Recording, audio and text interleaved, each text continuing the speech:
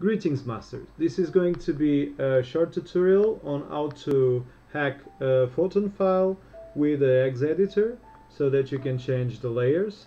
So we have our file is on the links below.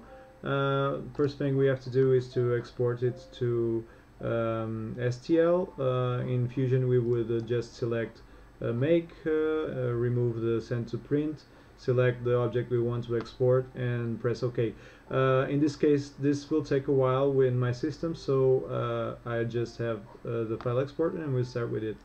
So with the file exported, I'll just open the Sheet 2 slicer and I'll just drop the file inside.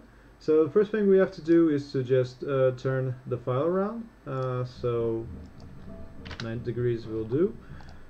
With the file on the right position, we must add a base in this case because the other one doesn't have this base and we want a base here. So we select it, we'll use a standard support from the Sheet 2 software. We'll use a raft, and let's say we can use a cube with a 1mm thickness.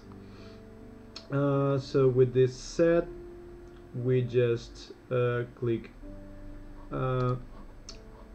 OK, and here we go. So now we have our slicer. So now we need to talk about the settings. In this case, we're tricking the program into exposing one of these sets at a time. So we need, this is 1mm, so we need to set here a layer thickness of 1mm. In this case we are going to go with an exposure of 2 seconds because we will give us a range of 2 to 20 seconds, and we will set the off time to 0 because we really don't need the off time. And the bottom exposure we will try to do it long enough to make a thick part in order to stick to the building plate. So we will leave just one layer, which will try to create this layer, and then all the other layers will be exposed over that pre-cured layer. So with the settings on, we just go and export the file. So we can check the preview. So the preview says we will have 12 layers, and the first layer is a full layer, the second layer is,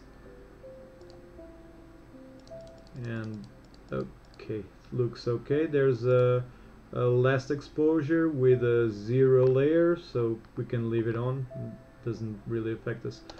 So with the file exported, we need to go into the Hex-Editor and we need to change a couple of things. So opening the file and running the template on the file. So this template you can download too, and this template has the structure of what we have found about the file. So in the header you can change things like the normal exposure time. This is the exposure that will show on your machine.